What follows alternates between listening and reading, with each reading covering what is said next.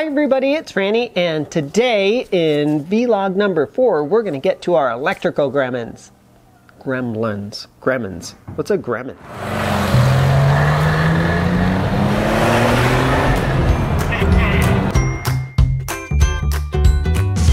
Remember in the last episode, we had to pull off because we lost a cylinder, and then all that crazy I was getting on the display of the camera, all that EMI interferencey stuff. Okay, so that has to be the spark plug wires.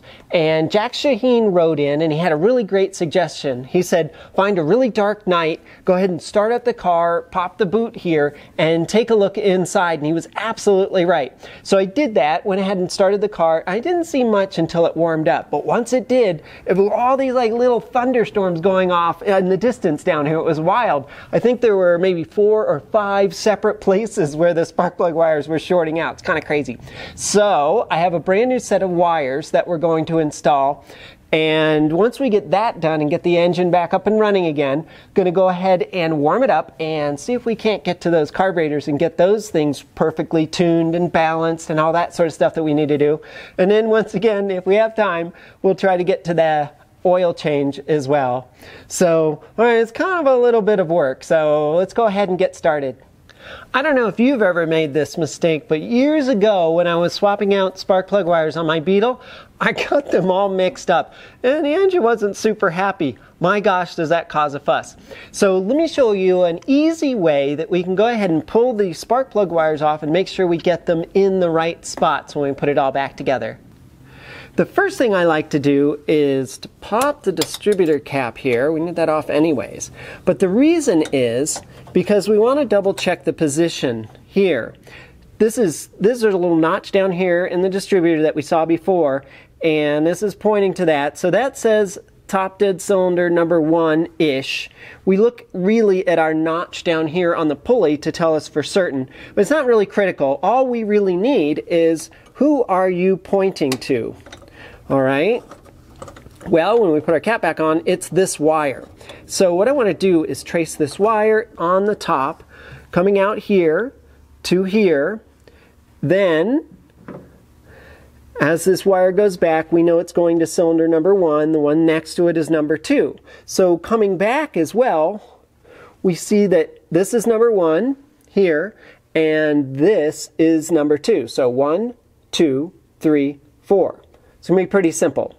Now we want to take a look at the inside of the cap here, because this cap only goes on one way. It has a small notch on one side and sort of almost a missing notch.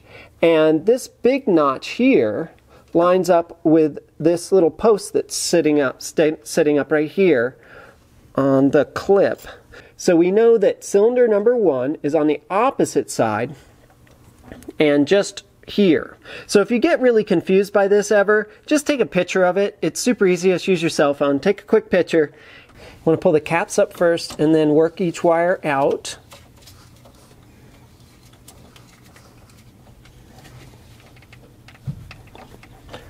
Kind of go around in a circle and they should pull out like that. They can be a little tough to get out sometimes. There we go. Our coil wire out here. There we go. There. And then this last one. There we go. All right, all the wires out of our distributor cap. Pull the wire off the coil. Start with that. You want to get the boot off first, because if you don't, there's a good chance. Oh, look at that. Look at that. See that? Oh, that is not good at all. All right, well, it looks like we're also going to be cleaning the inside of our coil. What do you know? Yeah, it's pretty corroded. That looks like crap. Okay, we'll clean that as well. Now we want to pull our spark plugs off in groups. And the reason is because they've got these little rubber connectors and all this stuff on here. And we're going to have to refit the wires into these little rubber stays. So you want to pull those things off carefully. You don't want to break the back of them off. Just work it off gently. There we go. See, it has a ball, a little has a little ball guy on the end of it. You just don't want to snap those things off because we're going to reuse these. We'll pull our spark plug wires out. Oops. There we go.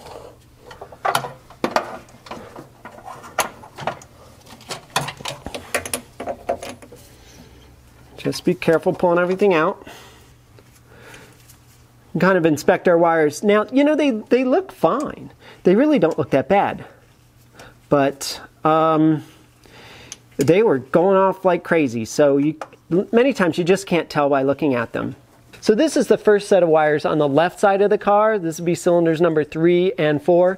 Remember we had number 3 spark plug was super sooty and dirty. There's a very good chance that this is really the issue as to why, is because our plug wires were so bad. But looking at them, I mean, you can go and inspect these things even pretty carefully and not see anything wrong with them. So really, you really want to go ahead and replace these wires, even if they don't look bad, if you're seeing any of that arcing going on at night. So use Jack's little method. It works great. It really is pretty awesome, and it's pretty crazy to watch back there and watch all those bright lights flashing all over the place. Okay, so this is our first set for the left side. Okay, there we go. So this is the longer set for the right side, cylinders 1 and 2. Notice there's these little O-rings on here as well. They just sort of keep the wires together. So we're going to have to refit those and refit this guy as well. Take a look at our rubber air caps here. Look how distorted that guy is. It's all kind of wanky.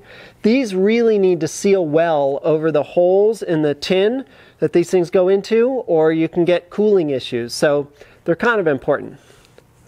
And I'm also noticing that this thing's pretty loose. Look at how easily that spins on the wire. With all our wires on our distributor cap, let's head back to the bench and refit all of these wires.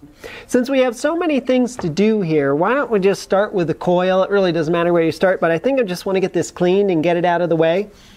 The inside of this thing, oh my gosh, it's just really dirty. Can you see all that? It's just all sorts of just corrosion and stuff in there. I have a brass bit on the end of, brass wire bit on the end of my Dremel, so I think that's what I'm going to use to clean this out.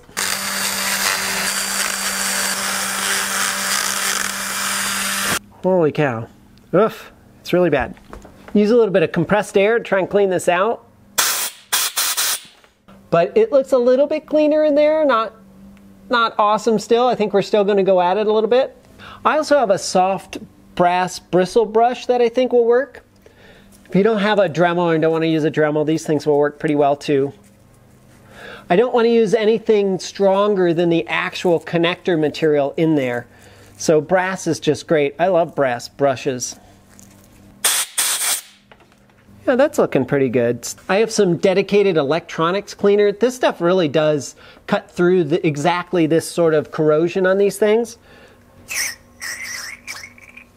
Just use a Q-tip to kind of swab it around in there.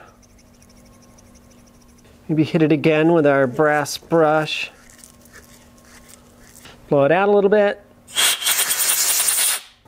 Yep, I think that looks pretty good in there. Little hard to see in there, but I think we've got our corrosion all cleared up, so it looks pretty good in there, I think. When you're looking at your coil and sort of inspecting it, these things are filled with dielectric, which is like a really thick oil. They're goopy, horrible inside. It'll be pretty darn obvious if they're leaking, and if they are, your coil is definitely shot. So just doing a quick inspection on it, looking for any goop around the edges where it would be coming out here, and this one looks fine. Well, we'll call that good for the coil and set that aside. Why not just start on the distributor cap while we're at it? Go ahead and get that done. I'm just going to clean it off pretty well. I don't want to use any type of harsh chemicals on this at all. This is just some diluted super green, what I'm using on this. And couple of reasons. One, we of course want it to look nice, but this is a high tension or a high voltage area. So if there's any type of crap that could contain water or any type of conductive whatever, they can actually short through here as well. So we just want to make sure that this thing's nice and clean. The conductors inside here for each one of the cylinders in here, spark plug wires, see, they look really good to me, but I'm just going to hit them really quick with that brass brush and my Dremel, and just to brighten them up just a tad.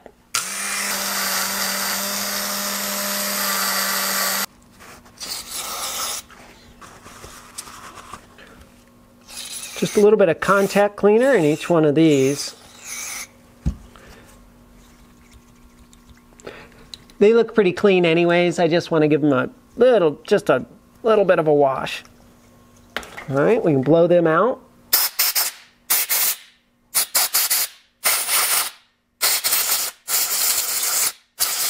Our distributor cap looks great. It's all nice and clean on the inside and the outside. I think we're done with this. We'll go ahead and put it aside for now. Okay, on to the star of the show here. The one wire we don't have to fuss with, which is great, is the actual coil wire itself. Look at that. Isn't that, oh, that's so horrible. So we have a new one right here. So yay, great. We just don't have to worry about that. The best way to put these on is to make sure that the rubber cap here is pulled back so you can get an idea that it's going in all the way. Work it back and forth until you feel it seat. You shouldn't see much metal at all here at the top. Should be seated all the way, then you can push your cap over the top. There we go. So that guy's all ready to go. Woohoo! So I talked to the owner about this, and he wants me to use his original Baru style spark plug caps.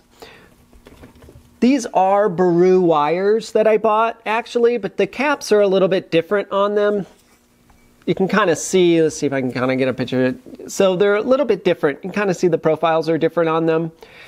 I'm going to end up unscrewing these from the ends of the wires, so they just screw in. Now these Barus are actually a little bit different. So they have a screw head inside of them, and you take them apart, you stick the wire in, and you lock them down. So it's going to be a little bit of a weird thing to sort of install these ends on, but let me go ahead and get started. The other thing I want to do is transfer over these new rubber gaskets here, because this one, in fact, this one even has a hole in it. These are just old and tired and not gonna work. So, all right, so let's do one and see how it comes out. So I'm going to pull these caps off the end of the new connectors here. Just kind of work them down. There we go. And then these can be unscrewed. There it goes. Boy, I really got to twist it. Got a new rubber booty on, much softer. It's really going to seal quite a bit better than our old tired one, which actually has a hole in it. So that's no good. Now, in order to get these off, they don't twist on. In fact, they feel kind of loose. There's a reason for that. Inside, you can use a screwdriver to pull these off and just loosen this plug up in here. There it is. It's just a little brass plug here with the spring to catch the threads of the end of the spark plug. So you're kind of wondering, well, what's going on here? Well, obviously the wire's now going to be able to come out just easily. And so what they did was it looks like they tinned it as well. That's a good idea. I might do that as well. So they cut the wire back a little ways and then tinned the very end, pushed it up in there, and then you screw your plug back in and you're good to go. At this point, let's just take a look at our wires. We need to add the two little rubber gaskets here and this guy as well. So we'll have to put them on from this end. Let's go and take these guys off. If I remember correctly, when this was sitting in the shroud on the engine, the top one was cylinder number 1, or the longer wire of the two. So I'm going to put it back together that way. So let's see, we need to put our two O-rings on first, because they need to go on ahead of it. Then we'll find which one is the longest here. Looks like it's going to be this one. And I'm going to put that one in on the top here. And then the other one, as it comes through, goes on the bottom one. While our soldering iron is warming up, this thing is old as the hills. I'll go ahead and strip this back just a tad. So we have something to work with. This isn't like regular wire. It's got a heck of a center core on it, which makes sense. There we go. That's what we're looking for. All right, let's go ahead and tin these. Okay, there you go. All right. So pretty much the plan with this is that you stick the wire inside here till it goes all the way through, and you can kind of see it through the other end, and then you put your plug in and just run it down. And the end of it is sort of, you see how it's conically shaped like that? It should, in theory, grab hold of the wire and lock it in. Let's see how that works.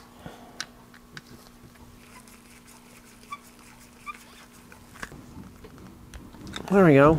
How's that feel? Actually feels really good. Quite a bit better than it did before. And our next one. To me, this is kind of the fun of an older car. This sort of interesting older tech on the car. I love that sort of stuff. How did they do it? What did they do it like that for? And then 9 times out of 10, it seems kind of convoluted, but it's like all these beautiful brass parts and stuff that was machined instead of just something that was clamped together at a factory and heated up until it all melted together kind of thing. These are serviceable. You can use these. You can just go out. You can really just go out and buy wire if you wanted to and clamp on your own connectors and stuff. Whatever you want to do. But these are totally serviceable wires. All right, well, there we go. This is the left side set. Let's go ahead and do the right side set. Set these guys aside. They're all ready to rock and roll. Yay. These are our shorter ones. This is really just the same process, so I'll just go ahead and go through it.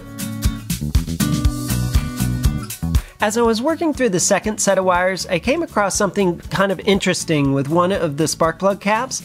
It's actually a resistor cap. It's completely different than the other 3. Very strange. I didn't expect that at all.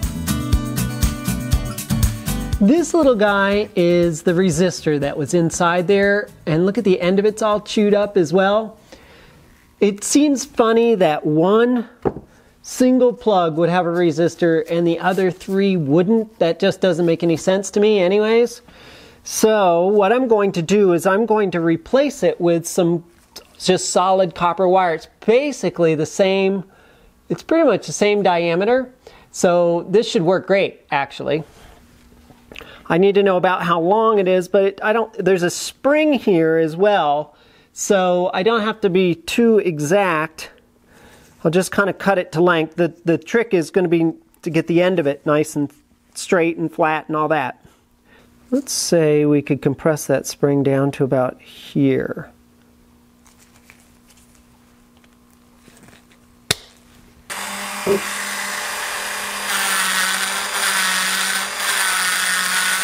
Okay, so we're going to do our plug first this time, then the spring.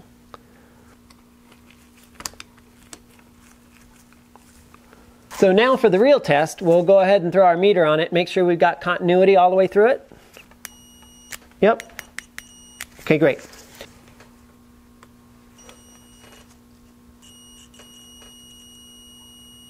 Killer. Okay. 0. Check this one again. Killer. Okay. Looks like our short wire set is working just great. There we go. That one's good. All right. Yay. All right. So that was a pretty massive fuss, but we've got our wires all back. We've got the original bruise. We've got our new rubber gaskets on there. We're all back together. We got our little spacers all ready to go. Now, why don't we go ahead while we're here? Why don't we just go ahead and put them on top of the distributor cap, and that'll just save us one more step to do in the car. Need to find cylinder number 1. Cylinder number 1 is on the opposite side of our notch. So it sits in the car like this. This one's cylinder number 1, 2, 3, and 4. 1, we said, would be the longest of the long wires. That's this one. So the one next to it is number 2. So 1 goes in here. Make sure it seats all the way. 2 goes in here. All right, all the way down. Good. On the other side, we have our longest is going to be number 3 and our shortest is going to be number 4. I think we're all set here. I think I got them in the right order. I'm not going to push these little caps down on the top until I'm super positive of that, but I think it's right.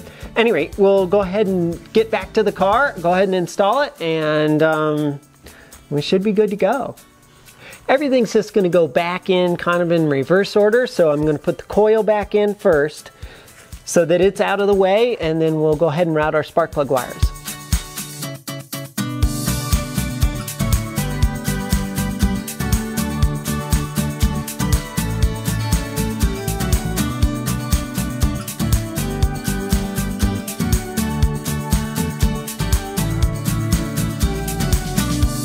Well, we got our plug wires back on. It was a little more of a fuss than I thought it would be, but I think it's going to work pretty well.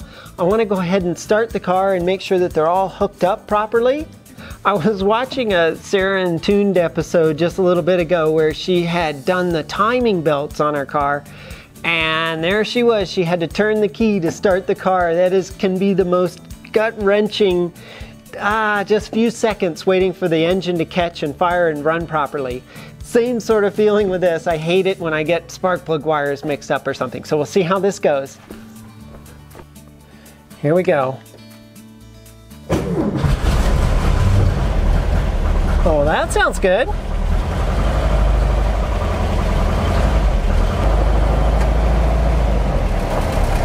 I'd say we obviously got them hooked up right. That's great. Sounds nice and smooth. Just listening to it, it probably could use a tune.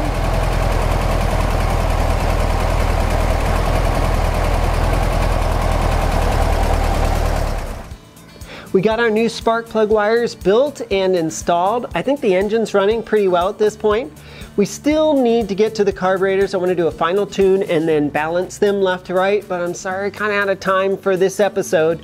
I also didn't get to the oil change either, but there's gonna be lots more episodes coming up, so please stay tuned for all of those. And I hope you enjoyed this episode. If you did, please give it a thumbs up. Questions or comments, go ahead and leave them down below and I'll get right to them. Thank you so much for watching, and a special thanks to our Patreon supporters. Until next time, safe travels. Bye.